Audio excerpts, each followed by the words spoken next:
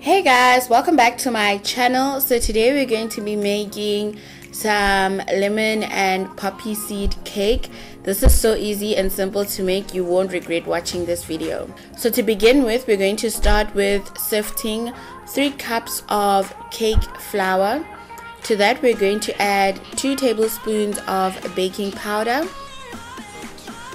Then you're going to add 2 cups of granulated or castor sugar.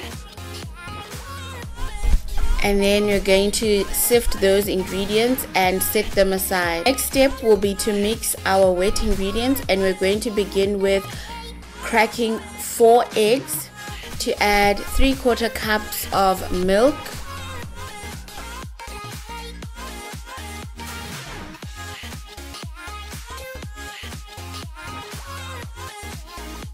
Then you're going to add 1 teaspoon of vanilla essence.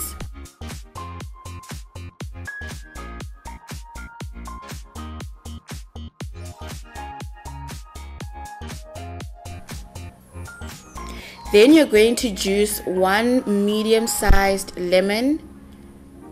And lastly, you're going to add some lemon zest and then just give all of that a quick stir.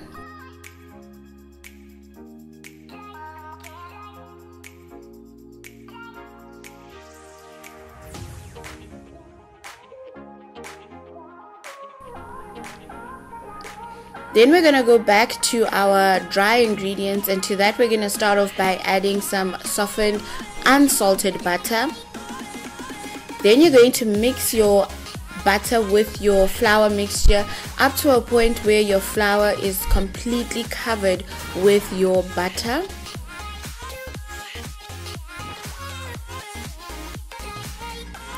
Next we're going to add some poppy seeds.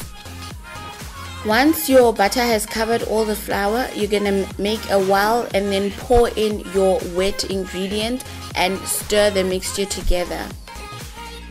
Stir it until you have no lumps left.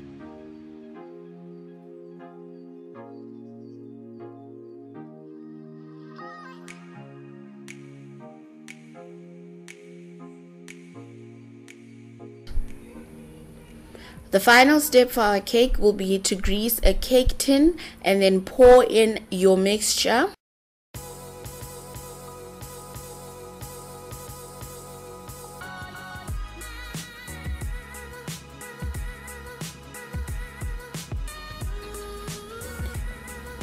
Even out the surface. Place it in a 180-degree oven that has been preheated for 15 to 20 minutes or until the cake has cooked through. You're going to begin with some softened butter. You're just going to give that a quick mix just to make sure that it does not have any lumps in. You're going to add some plain medium fat cream cheese. Then to that you're going to add some lemon juice, some vanilla essence and lemon zest, and you're going to give that a quick stir.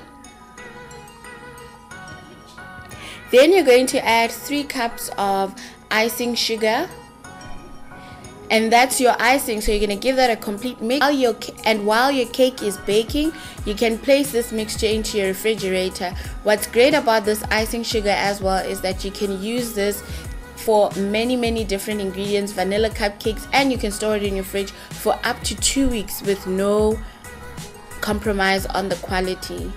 Once your cake has been done, you can put it outside to rest and cool down for 30 to 45 minutes. Once it has cooled down sufficiently, you can then separate the cake tin and the cake from each other and allow it to cool for a further 30 minutes.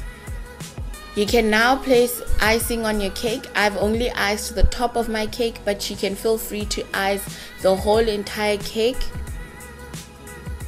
Last but not least, we're just going to garnish with some fresh lemon poppy seeds.